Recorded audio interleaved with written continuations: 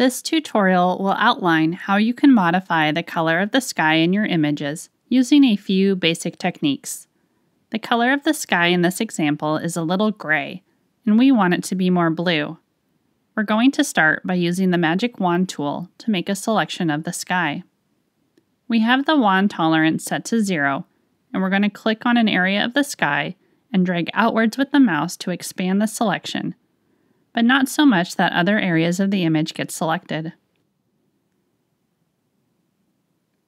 Now we still have some areas of the sky that weren't selected, so we're going to make sure we have Addition mode selected in the Inspector palette.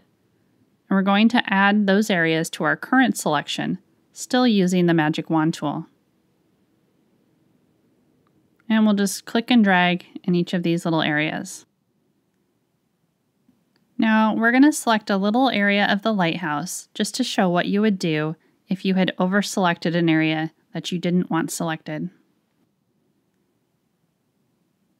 So now we're going to change to subtraction mode in the Inspector palette.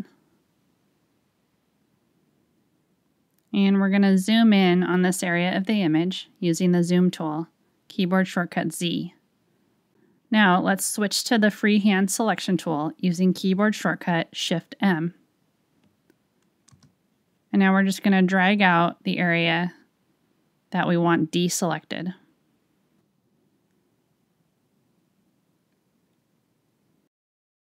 And once that's looking good, we'll zoom back out again. Our selection is looking pretty clean. Now go to Layer, New Layer with Selection.